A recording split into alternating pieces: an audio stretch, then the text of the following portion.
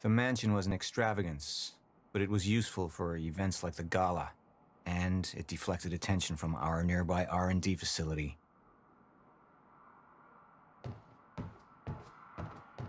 Dr. Sophia Amaral had taken over our Chronon research department after Dr. Kim's accident.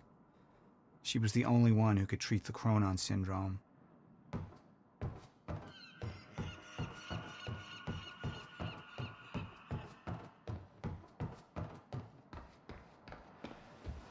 Mr. Joyce is waiting for us down below.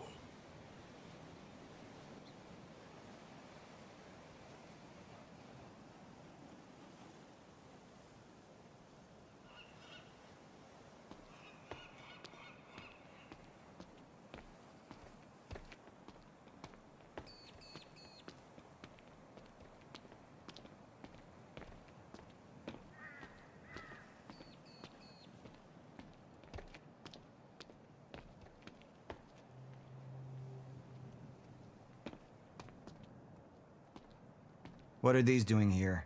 We should be set up by now. It's all on schedule. You're micromanaging again.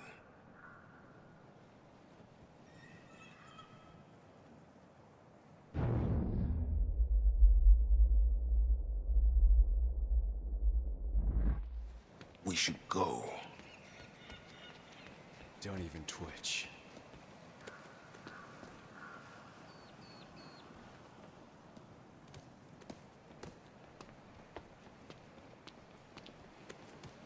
And here you are. I had to see the lifestyles of the sick and traitorous up close and personal. And it was such a nice invitation. How do you want to deal with this, Paul?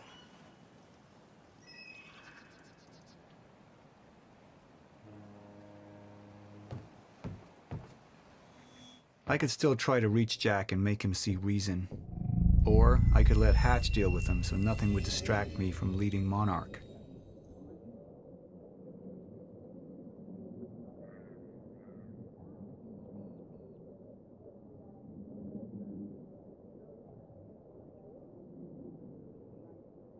I believe that with hope comes miscalculation, and as you and I are well aware, Mr. Joyce, with miscalculation can often come catastrophe.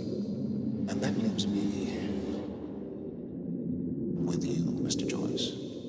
But my old friend would be a lost cause, dead and buried along with the rest of my past. Tonight is a celebration in face of darkness. Tonight we celebrate because I promise to you that we are prepared. Monarch would grow stronger with my presence. The plan would go forward as intended.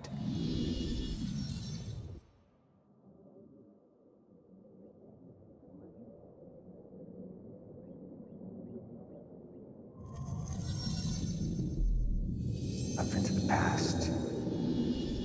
Tried to change things. Answer me this question, Bo. I once trusted Jack more than anybody.